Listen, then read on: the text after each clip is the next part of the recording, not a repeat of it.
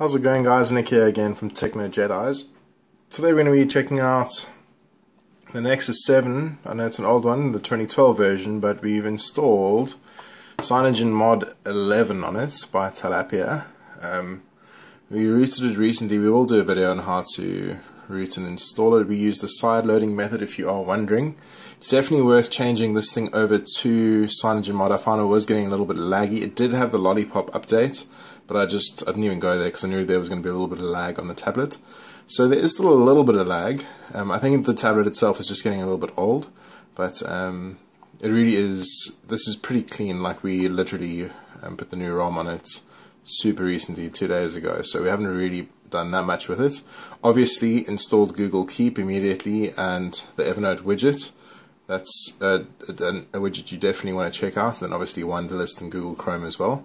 Normally Google Chrome would come on the operating system, but with the Cyanogen Mod, obviously it takes a lot of the bloatware off. So it has its own stuff, like there's an Apollo sound, an Apollo music player over there, some other things around here, but this is literally everything that's on the tablet. So it's not really got a lot of stuff on it, but it's cut everything off that you didn't need so that it'll be able to run as quick as possible.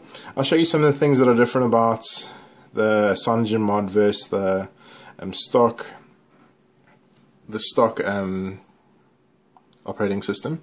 So obviously you can do that. That's the same. You can choose between home launches.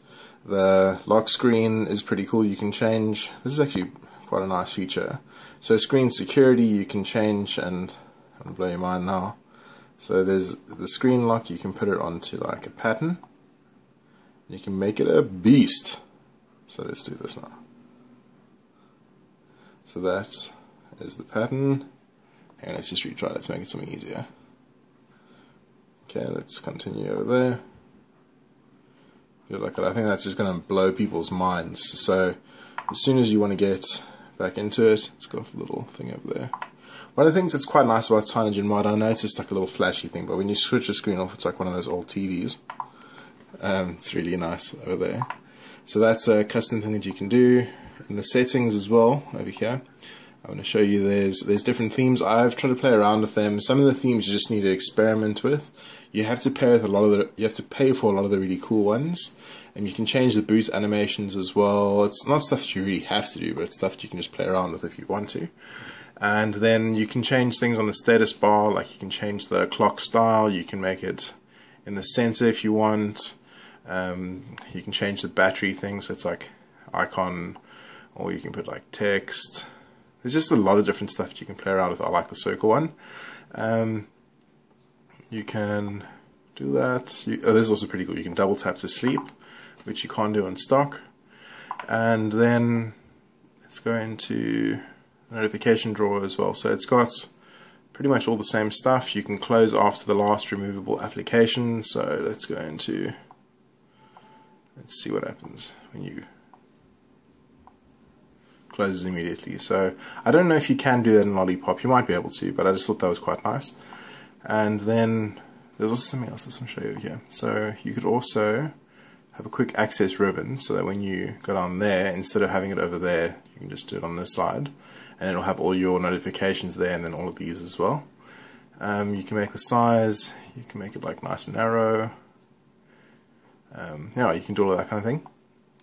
Just to show you the version that we're running at the moment is, it's running 4.4.4, and it's the Tilapia snapshot, so it's a stable version.